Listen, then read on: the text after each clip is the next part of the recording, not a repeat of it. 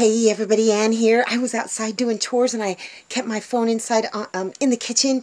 I came back and there was a text from my neighbor.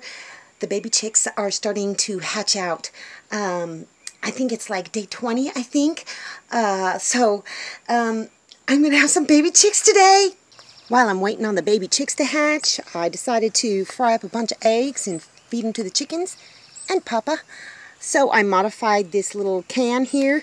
I pulled this can out almost all the way and I cut about this much off of this thing and I pulled it out to the edge of this can and it is working so much better. Once I get done cooking, I'll show you what it looks like on the inside. They're definitely done. They absolutely are. So let me show you what it looks like. Ooh. Yeah, I might have to wait because it's like actively burning. I just added some fresh wood to it, so once it dies down, you'll be able to see. But it is working much better. There's virtually no smoke. That's just because this fire is way too hot. I need to push these in because I don't want them to be on fire outside of this. And that's all the wood I'm going to add because I'm not cooking anything else. So when this dies down, yeah, I'll show you what I did. Oh, and this works better if I turn it upside down. Okay, it's died down. You see that? You see how I pulled that can all the way to the back? That's how it's supposed to be, not like halfway up in there. There just wasn't enough oxygen, so really you just push the can in till it's just inside here, and that way a nice bed of coals can develop, and it's very hot. It's still hot. It's been out for about, I don't know, five minutes or so. And then this also, shorten it up. You don't need it to be super long. And then just feed basically twigs. So I plan to use this to do an awful lot of cooking this summer. It's been about 20 minutes and there's still heat coming out of this. I am so glad that I got this to work. I was a little worried because I had invested a lot of time in it. But with a few minor adjustments, it is now an awesome rocket stove. Neighbor fam just texted me. They said they're home and I get to go look at the baby chicks. Okay, so there's one little tiny baby Easter egger, and then there's another Easter egger hatching, there's another Easter egger hatching. The Easter eggers are all coming first. I'm hoping I get at least a couple of the white ones to hatch, but they're awful big eggs, so. There's a lot of the white ones that should hatch. I mean, like 90% of them should hatch. Oh my gosh. Oh, I'm sorry. Oh my gosh, a baby Easter egg. Okay, so I don't need to do nothing. I'm like an expectant mother. I'm so excited. I cannot even freaking believe it. I get a baby Easter egger. I do. I've got it all set up.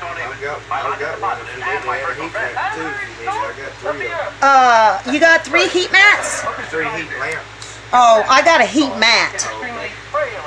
All right. Cute baby. And my neighbors also got sheep. You got 2? Yeah. Oh my gosh, they're so sweet. I hear them going bah, and it sounds like someone saying Ann. I think it's your kids calling out for me.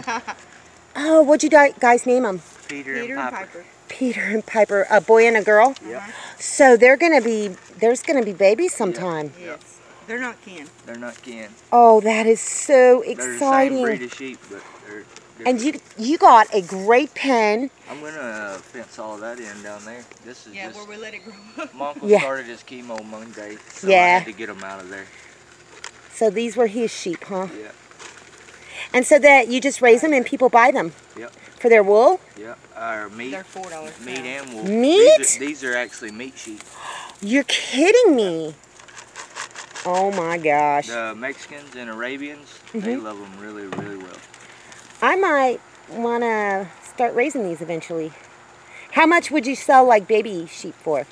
I don't even know what. They're going for $4 a pound. Yeah, but I wouldn't charge you that. We'll let you get one. Oh, as far as I know, only one baby chick has hatched out so far. I'm not going to keep pestering them. So I think I'm just going to go forage some food for the bunnies for the 3rd time today. Oh my gosh, this chicken mama, she was all the way over there across the street hunting and pecking on Mr. Lucas' yard.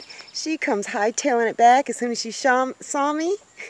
It's kind of like she knew she wasn't supposed to be over there. I've been trying to whittle away at this area over here because it's unruly, but there's so much poison ivy in there and stinging nettle, but I can still get a little bit more of it down. This I cut up this morning, so I'm going to try and get a little bit more that isn't poison ivy. I think that's enough for now. Yep, it's off to the bunny hutch. All right, bunnies, come on, you gotta move. Gotta move. Oh, no you don't. No you don't, get out. Sorry about that. Dinner time. What's up, pretty girl? Miss Roxy. You're all by yourself. Where's your flock mates? You're such a pretty chicken. Here comes Betsy. And one of the Easter eggers. This one, oh yeah. This is one of, oh look at her face. She was one of the ones that got her back feathers taken off by Torch, and she still has not got them back because Romeo loves her. See that? She's getting them back though. They're slowly but surely coming back. There's Romeo and Splash. Hey, chick, come on, chickies! Alright, I'm not going to fake them out. I'm going to go give them some, I don't know, some eggshells or something. Oh, look it. I don't know if you can see way up in the distance.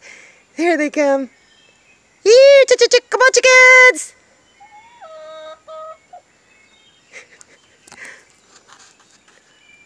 Here, chick, come on, chickens! Alright, I gotta get him some food. Okay, guys.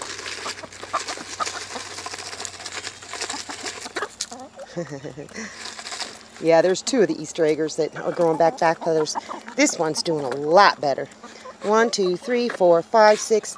We're missing one Easter egger. Where is she at? There she is. Here, chick, come on, chicken! Come on, girlfriend! Is that Mama? Yep, it's Mama. Good girl. Here you go. Alright, I'll give you some oats here in a little bit to get you into the yard. It's been a good, relaxing day. A little bit warm, but not too terribly bad. Everything is ready for the baby chicks once they're ready to come out. They're very smart about it because they're not going to keep opening up the lid every time a baby chick hatches to bring me the baby chick, because the humidity drops, and if one of them is pipping, that could be very bad. I mean, they could die before they even leave the shell. So they're just going to leave them in there. They're good for like 72 hours anyhow, because they absorb the yolk and that will sustain them. So I'm thinking tomorrow we're going to have some more. Tomorrow was the day that they were supposed to start hatching. So we will see more tomorrow. Remember, there's 32 eggs in there, and quite a few of them are the white eggs from a leghorn Easter egger mix. So it's going to be interesting to see how many hatch out, how many make it. I'm excited. I'm like an expectant, not a mother, an expectant father, you know, just waiting. It's like you can't do anything. Anyhow, I'm rambling, so I'm going to fire up the rocket stove and cook something delicious. So that's all I got for you guys today. See you in the next video.